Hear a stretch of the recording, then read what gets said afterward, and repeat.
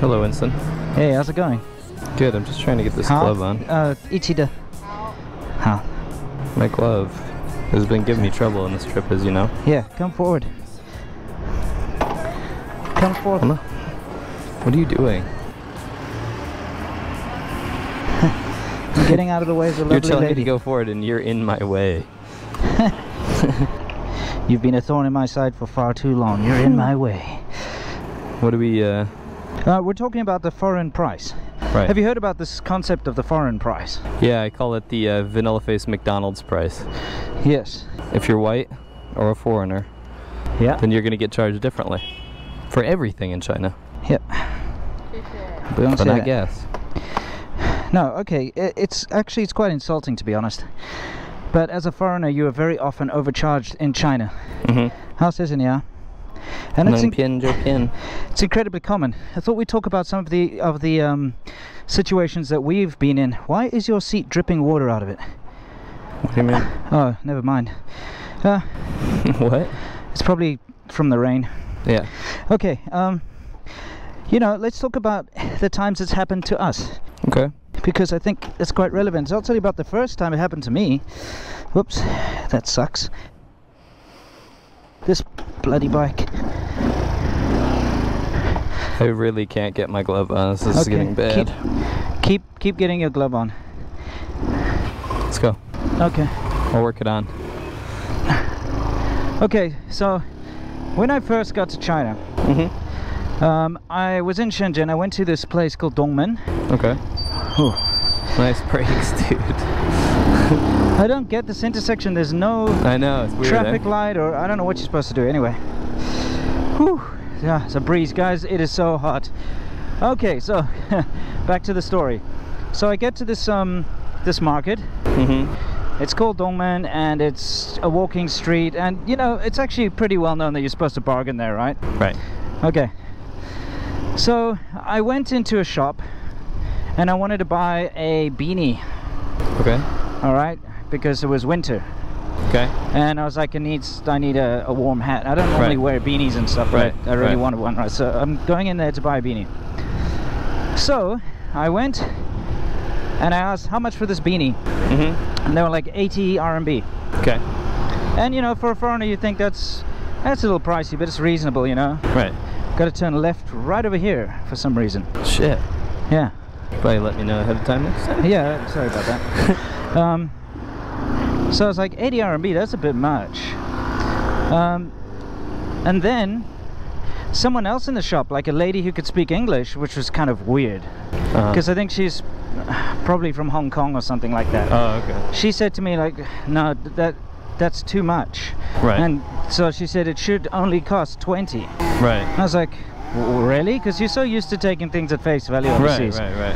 And so as she was telling me this, the shopkeeper got like incredibly angry with her. Right. It was like, how dare you, you know, I couldn't understand what they were saying, but it was pretty much a tone. I could figure out that she was seriously pissed off, and the look on her face.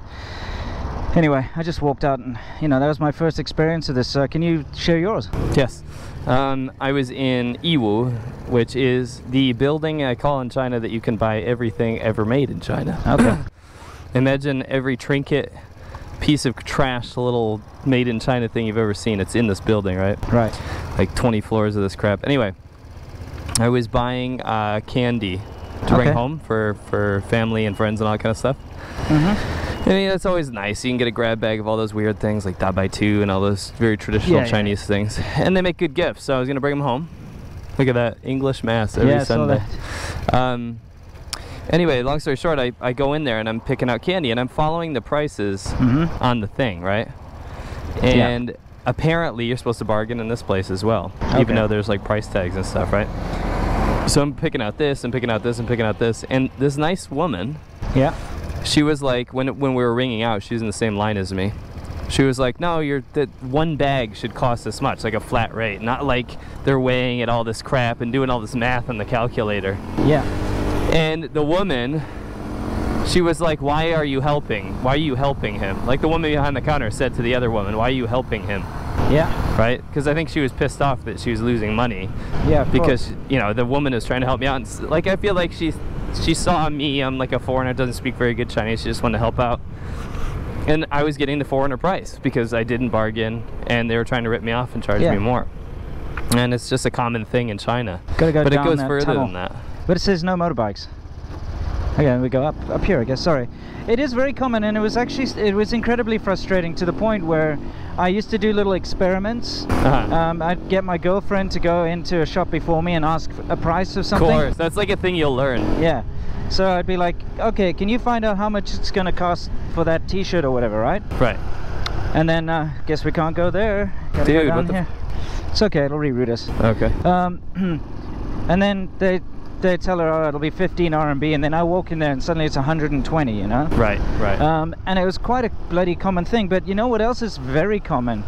Is I've had girlfriends and my wife actually pretty much attacked by shop owners. Not like attacked physically, but verbally.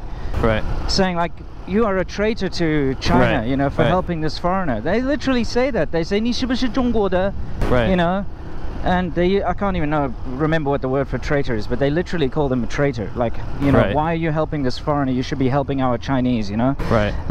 So the foreigner price is very, very, very real, dude. It is. And this leads me on to what happened very recently. Oh, not very recently, a couple months ago now. Where there was a college in Wuxi. And the college dorms. Basically, you have, you know, obviously the 宿舍, whatever. It's where the college students stay. It's like any other place. Right. And they moved a bunch of Chinese students out of specific dorms to make way for the foreign students.